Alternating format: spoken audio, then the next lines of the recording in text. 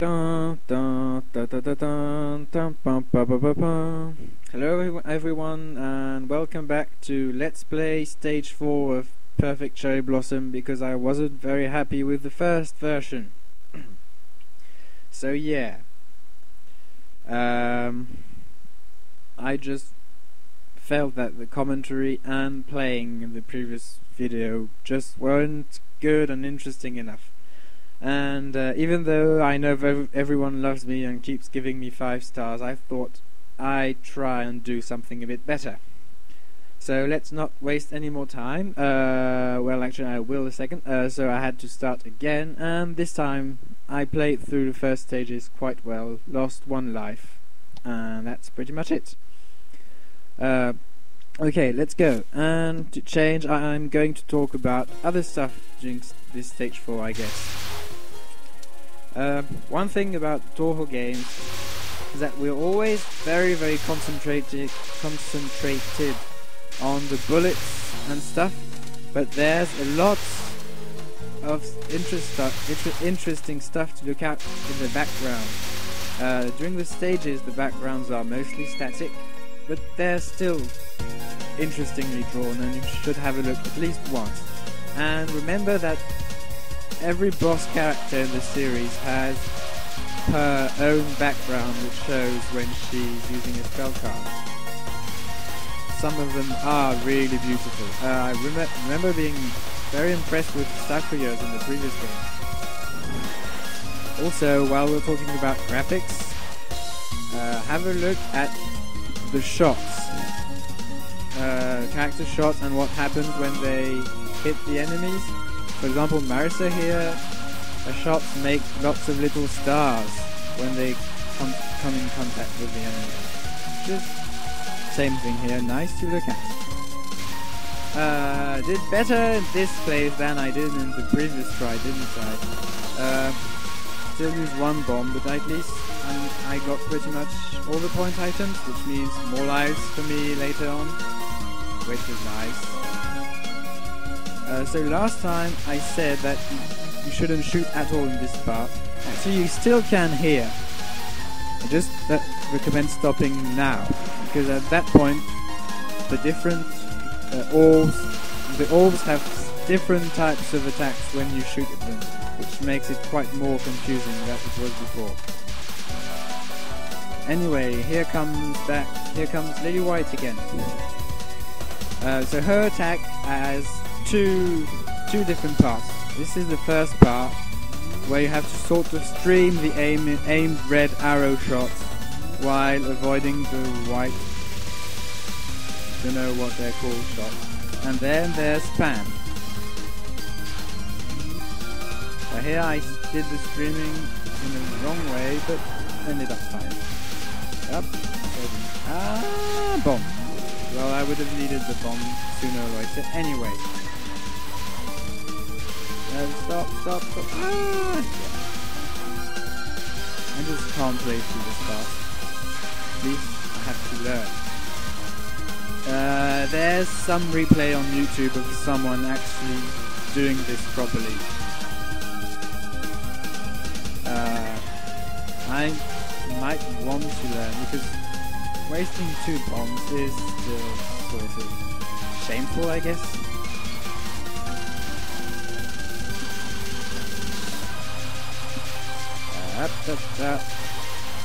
For those who haven't noted yet, extra lives in this game are earned through getting point items, and this means that missing 100 or so point items might mean you lost a life. So try to get as many as possible.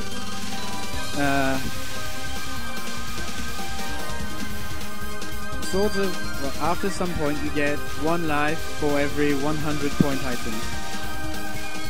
Woo, nice score ahead. I usually get 1000 point item life before the end of the game. However, 1200 I don't always get it. This death fair is really easy when you know how to do it, isn't it? Or isn't it rather? Boss time. I'm going to do the same selection as last time, which is selecting Lyrica, the pianist, for the second spell. Let's skip on straight to the fight.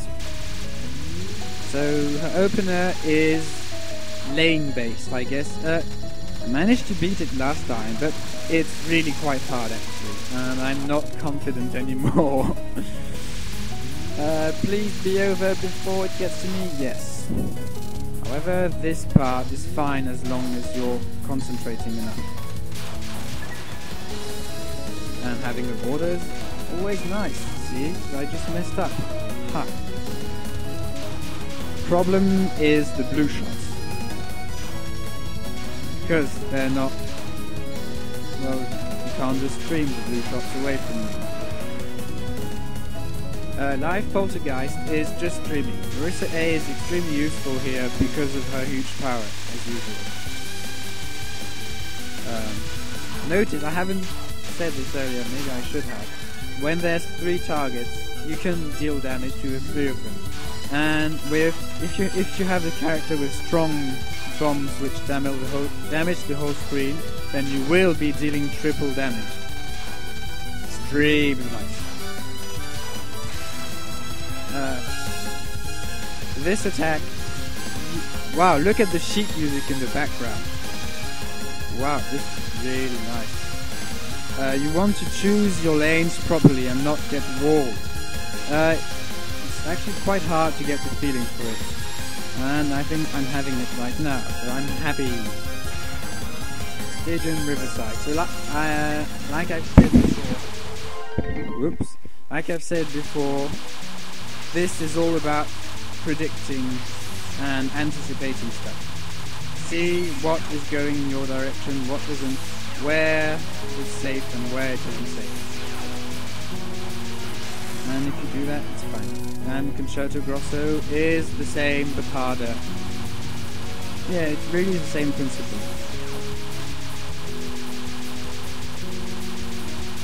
Got to look, keep your eyes active for where the bullets change directions, like this. It's... whoa, that was close. I'm happy now. I'm really happy because I beat the Prism Rivers, breaking 2 borders stupidly on the non-cards because I wasn't streaming properly, but otherwise it was pretty much perfect. Hooray! And I have 4 lives. Well, it doesn't mean much since I started with more lives, but I'm still very, very, very happy.